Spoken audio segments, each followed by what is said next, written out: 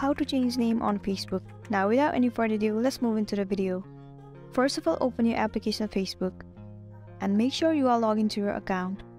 Tap on this 3 horizontal line and then right here you'll get to see the gear icon. Tap on it. Move into personal and account information and then tap on name. It will take you to the page where you'll get to change the name of your Facebook account.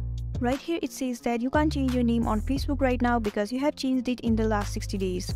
So the policy of the Facebook is, once you change the name of the Facebook account, you won't be able to change it for 60 days. I have just changed my name a week ago, so I won't be able to change it right now. But for you, if you haven't changed it in a while, right here in this page, you can just remove the previous name and enter the new one.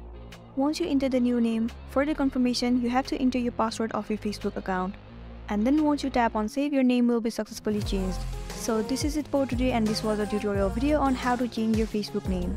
I really hope this video is gonna help you out. Thank you for watching it till the end.